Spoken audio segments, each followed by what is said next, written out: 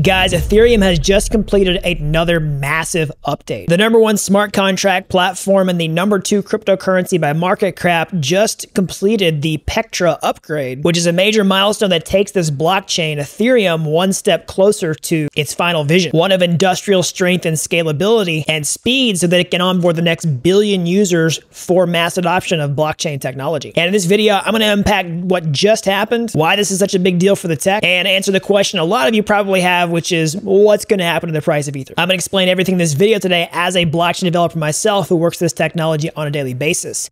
So if you're new around here, hey, I'm Gregory, and on this channel, I turn you into a blockchain master. So if that's something that you're interested in, then smash that like button down below and subscribe. And if you want to take advantage of all the insane opportunity happening in the blockchain space right now, then listen up, because I'm launching the ultimate blockchain training, the Blockchain Bootcamp 3.0, next Thursday, May 15th. Inside, we're going to cover everything you need to know to master blockchain from scratch, like Ethereum, Solidity, Solana, Rust, Flash loans, AI, and so much more. So make sure you hold your spot with the link down below. All right, so let's get into this. So let's talk about this massive update for Ethereum. Now, I'm actually recording this video on the eve of the update, so by the time this video releases, it will already be live, okay? And obviously, nothing I'm saying in this video is not be financial advice. I'm not telling you to buy, sell, or hold any cryptocurrency based on this information. So this big Ethereum upgrade that just happened is the Ethereum Petra update. Okay, so I've been talking about this for several months on my channel, but I believe this is a very important step in Ethereum's history towards becoming a blockchain that's prime time and ready for mass adoption. Because if you're not familiar with how Ethereum works and you're just saying like, hey, Ethereum's too slow, it's too expensive, it's never going to work, well, that's because you're not using the final form of Ethereum right now. It's actually a blockchain that's getting upgraded over time, okay? And the latest upgrades going on with the Petra upgrade. So what all took place here? Well, unlike some of the previous upgrades, in the past that we've seen, there was no like really singular focus that made it go from 0 to 1. So in the past, we've seen big things like proof of stake implemented onto the blockchain, or allowing people to withdraw their Ether, or implementing a fee burning mechanism, okay? So we don't have any massive milestones just like that, but there are some really critical updates in this particular upgrade that are moving the needle closer towards the Ethereum that we want to have, so that we can have all types of people come and use the blockchain and also create new use cases that we really couldn't do before this went live. So what are some of these things that makes Ethereum better with this upgrade? Well, we'll talk about high-level attributes, and then we'll get into the specific details in a second, but enhanced scalability. So basically, it is making Ethereum process more transactions more efficiently. It's actually making Ethereum cheaper to use, so it's getting faster and cheaper. All right, we're improving the security, which is all a good thing, and it's also introducing some completely new features to the blockchain that were not there before. Okay, so let's work backwards. Let's start off with the new features. So I'm going to go through some of these EIPs, which are basically just Ethereum improvement proposals. These are the lists of things they want to get included into the upgrades. Okay, and I'll go through this process of getting voted on, et cetera, et cetera. So I'll talk about the ones that I'm most excited about. So let's start off with EIP 7702, which is the introduction of account abstraction. Okay, so that's going back to this idea of smart accounts and smart wallets. So right now, if we're using the blockchain and using a wallet like MetaMask or Phantom or something like that, basically it's going to control a private key that corresponds to an address, and you're able to essentially just use that, and you're kind of limited to what you can do because it's an externally owned account. But then there's also smart contracts on the blockchain that can do more advanced things like transactions with multiple steps or complex transactions, right? It can do a lot more things than your regular wallet could. So what this smart account allows you to do is basically let your externally owned wallet temporarily act as a smart contract and get a lot of the benefits of a smart contract while you're using it. So what are some examples? Well, basically, you could do things like batch transactions in a single click. So one of the most frustrating headaches in crypto right now is whenever you go trade a token on something like Uniswap, you have to approve the token and then swap it. It's 2 clicks, all right? But with this, you can actually batch it to do the approval and the swap all in one transaction, one button click, boom. Huge quality of life boost. Now, not removing a massive bottleneck for mass adoption, but still a big deal. But what could actually make this a lot better? Well, if you're delegating to a smart wallet, you could basically do things like automate payments, all right? So if you want to have pay for things on autopilot like we already do in traditional finance or just in regular consumer finance, you could do that with smart accounts, all right? So basically, if you want to have subscription-based applications in crypto, this would now be possible with this new upgrade, and it's not really a business model that's super viable in crypto right now unless you're just manually paying for things on annual plans. What if you actually want to pay on a monthly basis? Well, that's going to open up the business model for software as a service in crypto that don't have very efficient ways of billing right now. But also, a huge part of this is actually sponsoring other people's gas fees, okay? And this is a vision that's kind of been around in crypto for a long time, but, you know, hasn't really taken off really well until now. So whenever you're going to pay for a transaction, you have a gas fee. That gas fee is there for a reason. You want to charge people money to make transactions on a blockchain to prevent spam and overuse of the network, okay?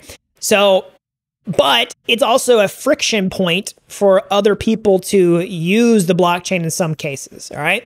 Now, what I could theoretically do is create an application that paid my users gas fees for me, all right? And that could open up all kinds of new business models in crypto that we don't have right now. Imagine creating an app and then being able to onboard a user without them needing any crypto in their wallet. That's gonna make so many different things happen that can't happen. All right, so it's also gonna do lots of other things like implement better recovery for wallets. So one of the biggest problems people have now is they lose their private keys, their seed phrase to their wallet. But what if you could actually have a social recovery mechanism where through social means you could actually regain access to your account so that you don't just like accidentally lose your private key or lose your seed phrase and boom, it's gone forever. But also make this secure where other people can't socially engineer a way to recover your own account. Well, that's what this is about. And basically it's a better sticking point for people to actually get into crypto and feel like they can use their wallets confidently to like, hey, there's no password reset button on this thing, man. Well, this kind of is like a password reset button. It's a way of recovering your account that you wouldn't be able to have access to without this upgrade. Also, like other authentication mechanisms that don't require a seed phrase, which is another important part of the process as well. All right, so those are a lot of the new features that are coming into the blockchain, but again, this is actually going to improve the performance of the chain itself. So again, it is going to reduce the transaction fees. So basically, there's going to be data processing and storage management that's going to get more efficient, okay? And that would make the actual gas fees themselves get cheaper. So that's going to make Ethereum cheaper to use every single time you pay a gas fee to the network. It's also going to have enhanced scalability. So basically, this is going to increase the network's transaction capacity. So you always have to think about scalability in two different terms, okay? The actual transactions per second, and then the block time, basically how long it takes for a transaction to actually get finalized into a block. Now, my understanding here is this actually is going to increase the TPS. With this mechanism, we probably won't see the block time reduced that much, but that's okay. It still is better. In my opinion, TPS is going to be more important than the actual block time in this case. Do you really care if you have to wait 10 seconds for your transaction to go through, or would you rather have everybody's transactions essentially be able to be accommodated at once without having to go into a queue? All right, there's several other things in this upgrade. One last thing that most people watching this video, it's not really going to resonate with them, but I still think it's a big deal, is that now whenever you run an Ethereum validator, you can actually stake more than 32 Ether, okay? So basically, right now, if you're going to run a full validator node on Ethereum, basically one of the computers that helps run the blockchain, you have to stake Ether. You have to stake 32 Ether, so that's a lot of money, all right? But if you have like 33 Ether, like before this upgrade, it doesn't matter. Like you can't stake 33 Ether into the validator and get the benefit, right? You'd actually have to accumulate 32 more Ether to run a completely separate validator, okay? So what this upgrade does is it removes that. So basically now you could just stack as much ETH as you want to. I think there's probably an upper limit. I don't know what it is. But for most people, reasonably as much ETH as you want to into a single validator and then still get the benefit, all right? Now, I've heard a lot of people criticize this because it says, hey, that's going to make the number of validators drop, okay? So it's not really that important about how many validators as we have as much ETH is secure in the network. Now, it still is important, but what's probably going to happen after this, a lot of people are talking about this, is the number of validators that are going to show up on the Ethereum network is going to shrink, okay?